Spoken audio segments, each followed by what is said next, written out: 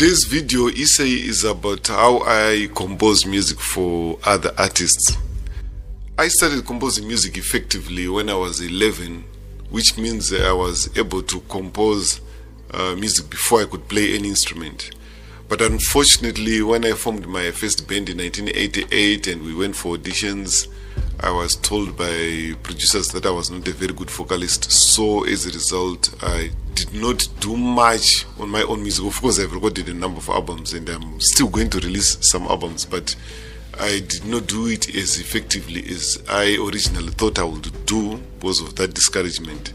But still, even up to now, I still write music for other artists. And mainly I write music for artists who come to my studio who say they cannot compose, or maybe they've got a writer's block, they just want me to compose for them. So in this video, I was commissioned by this company to create a reggae rhythm and then work with two artists. One of them is Leah.The. This video that I'm going to use for the clips was not meant for public consumption originally. I was just recording the process so that I just, you know me, I just love to document, I love to archive stuff. So you see that the video shooting was not very good. Sometimes my head was chopped off and so forth. I just wanted to document the writing process. It was not meant for public consumption, but we're still going to use it anyway because the information there is of some use. So the artist that I worked with is Leah.The. So what I did is I created the rhythm, I played everything, and then I called her for the session. And the time Leah was pregnant, and she said, "You know what? I don't think I'm in the mood to write a song. So can you write the song for me?" And I said, "Okay." But what I usually do is I love to co-compose with them, but I don't tell them that we are co-composing.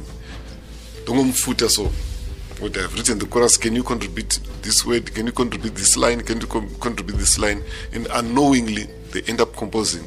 By doing that, we discovered that there are a lot of artists who can compose, but at times they lack the confidence. Maybe they were discouraged before, or they think it's something very difficult. But as long as you can create a melody, you are a composer. But I think all you need to do as a composer is to learn an instrument so that you can create your own instrumental background, which is a very useful tool for composition. Okay, let's get into the video. So the first thing that we had to do was to agree on the topic, and we agreed to write a song which we were dedicating to Elvis Nyati, our Zimbabwean brother who was murdered in South Africa by an Afrophobia mob. So Elvis was murdered on the 6th of April 2022. They beat him up and set him alight, and they killed him. So far.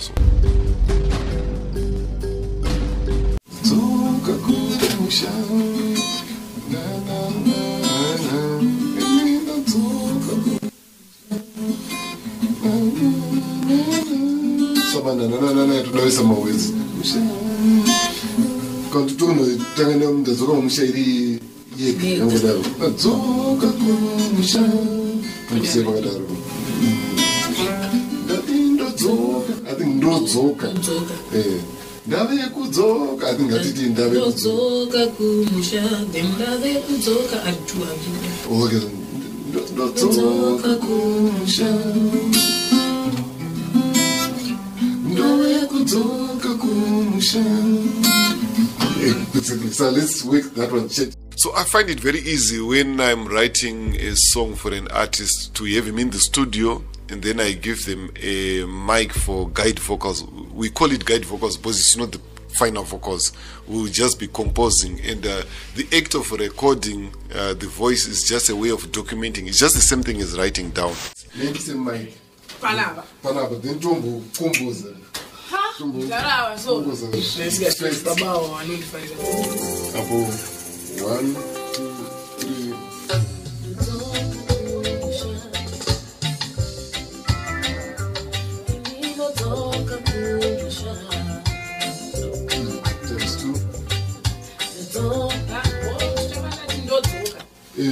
Unoti ndave kudzoka. Ndave kudzoka wana saka andinapo futi.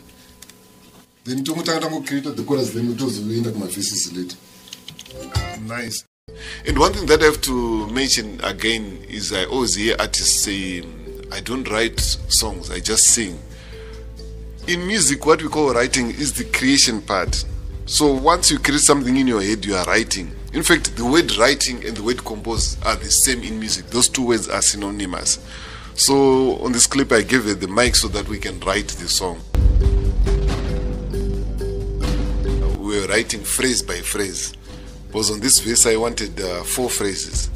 I also want you to notice the difference between the way I sing it myself with my bad voice and how it changed when she started singing with her own voice. Kutambura kuri nani uri pamusha pana kutambura uri kuvatora. But in writing and I started on the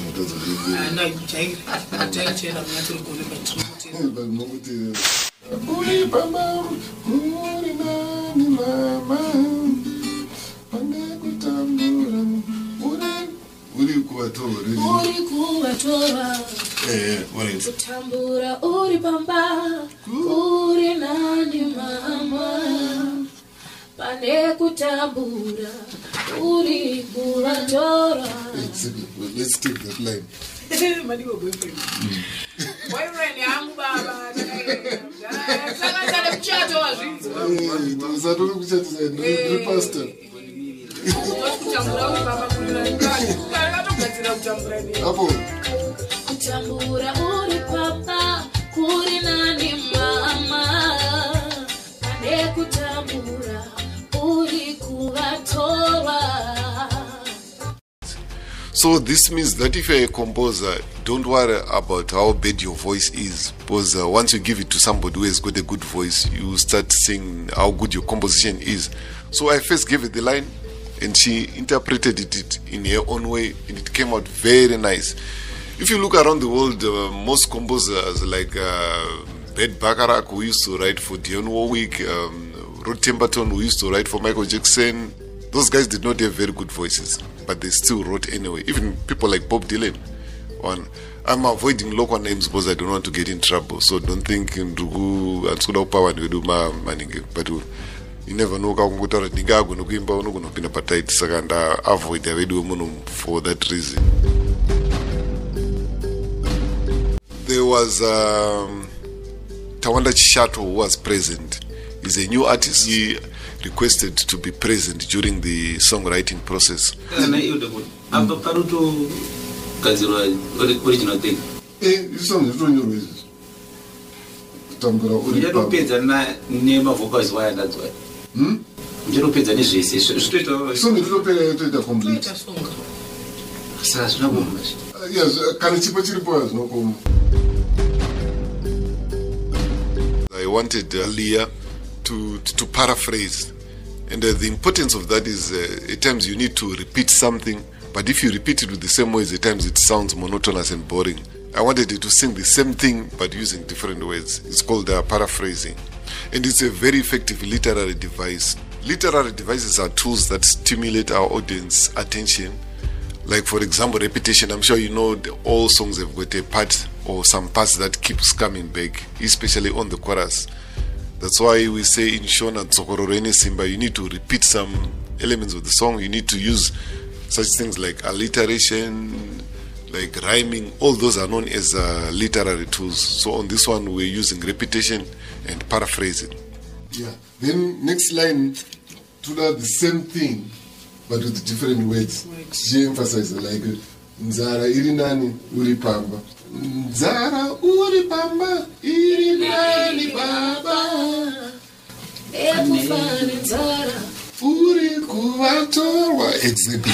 Nzara uri pamba irinani baba. Ekufani Nzara uri kuvatorwa. Now on the next clip, I want you to notice something. Remember, I said that at times I trick the artists. I don't tell them that you are going to compose. I just ask them to do a task and they do it.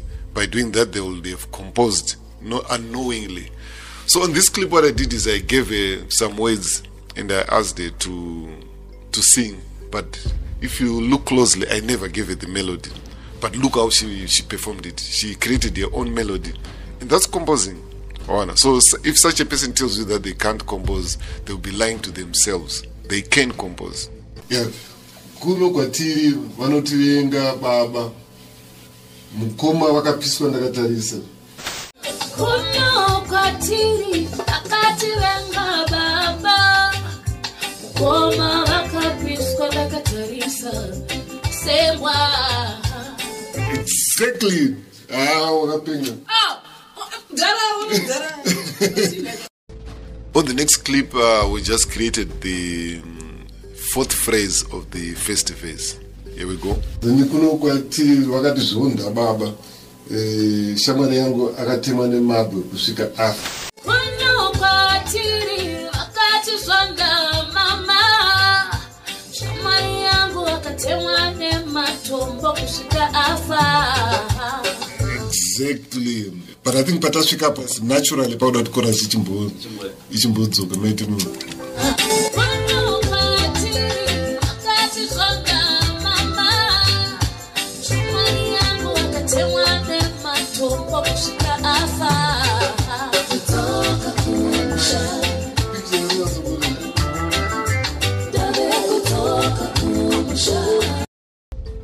Now, after writing the verses, the meaning of the song is now very clear. So right now we're now adding some ad-libs to the chorus to really bring out the meaning of the song. We just sing according to feel. The song in. So that's what we're doing on this clip. And I also want you to notice that I did not give her the melody, I just gave her the lyrics. So I think manje chorus takuchiwana manje zvokuita zvekutaura like amai varuti dzoka kumwana wangu uri mupenyu pane kuti udzoke wamadota.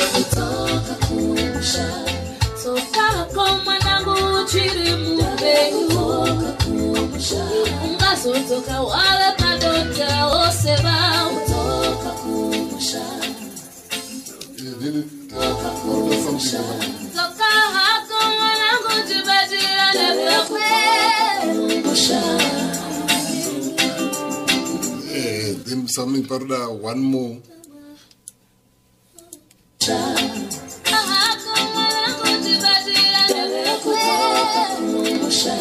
Nyama uraye. Inga tiripo one. Inga tiringoripo. Inga tiripo. Inga isu tiripo one.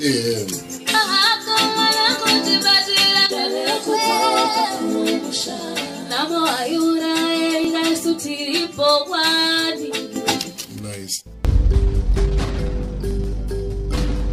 According to psychologists, the modern generation has got a very short attention span. If a song takes too long to bring out its meaning or the interesting part, they just press next because it's now very easy to do so because of technology. As a result, it's very recommended for the lyrics or the vocals to come in very early, number one. Number two, it's also recommended that the chorus, which is the main part of the song, which everybody is waiting for, should also come very early. And it's recommended that it should come in before the first 50 seconds. I think I'm going to have two more verses. Because my songs are Amazon, you just need to summarize a lot. Attention span one, you have very short. You have to get straight to the point. Chorus happened the earliest time possible. Now for the second verse, I gave Leah the lyrics and she suggested that instead of just doing it as a normal verse, she wanted us to do it sort of like a second chorus where she created a call and response style. I also want you to notice once again that I gave her the lyrics but I did not give her the melody, which means she composed the melody.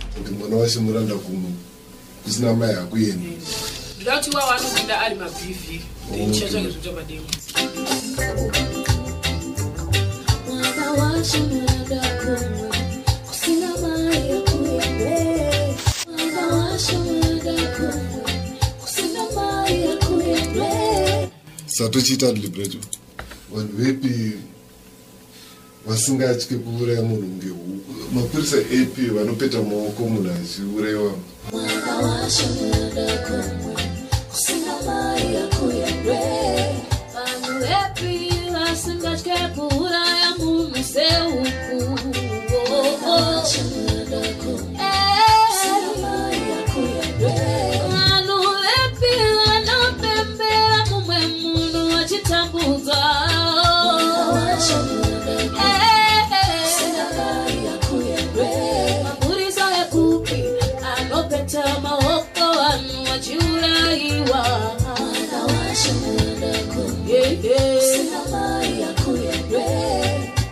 Mai wendofa zvangu, mai wendofa zvangu, ndiri munyika yevatorwa.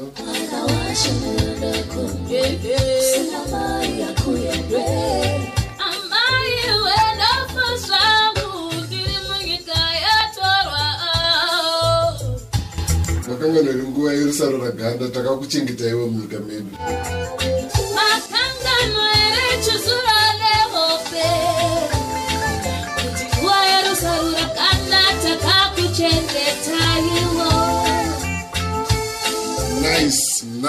Nice, exactly. Whoa, that's good.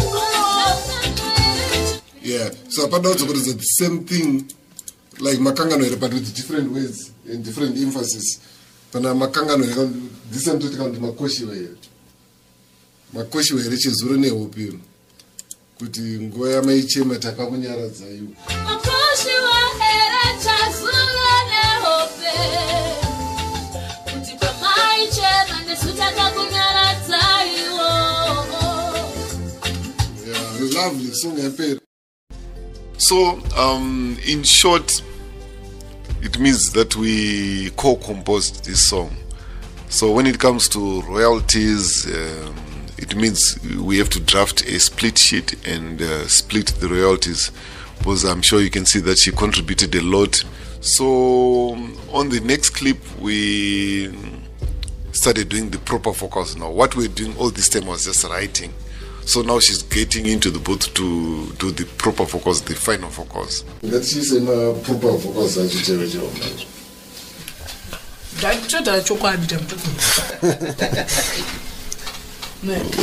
Yeah. 24, sir. Can you face a challenge? After all is done, I want to play you the final version of the song. I hope you enjoy it. Here we go.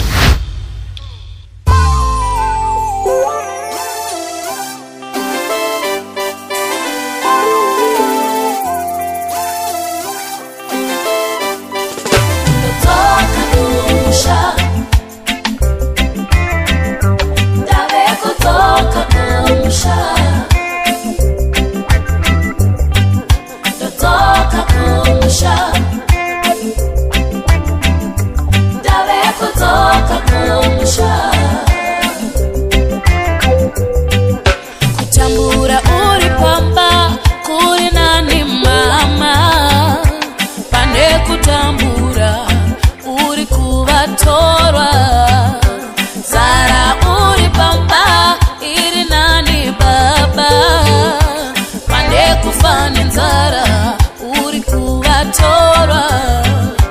Kuno patiri akati venga baba, koma vakapiswa ndakatarisa sembwa.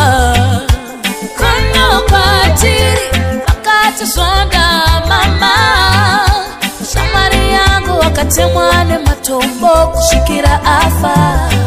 Ndotoka kumusha, dzokako mwanangu uchiri mupenyu. Ungazodzoka wave madota woseva.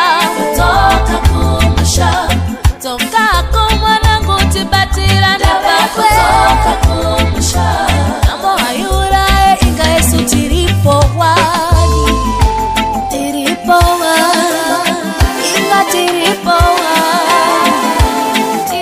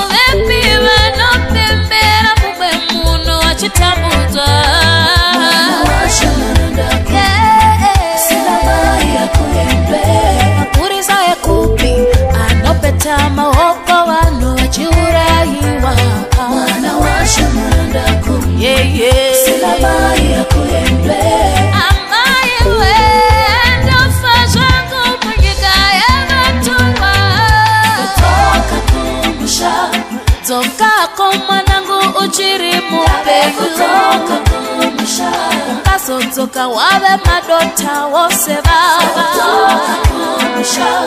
tokako mwanangu tibatira nebakwe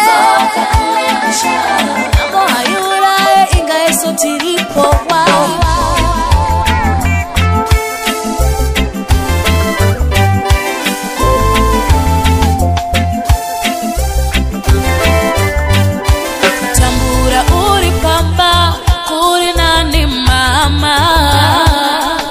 Kutambura uri kuvatorwa zara uri pamba iri nani baba pande kufane nzara uri kuvatorwa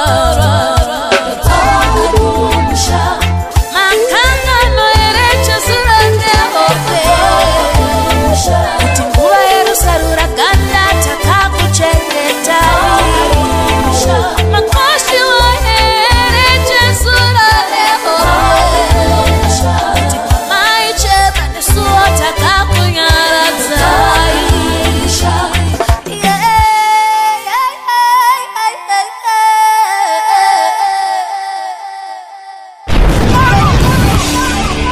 Monolio Studio, the harmony of quality and professionalism.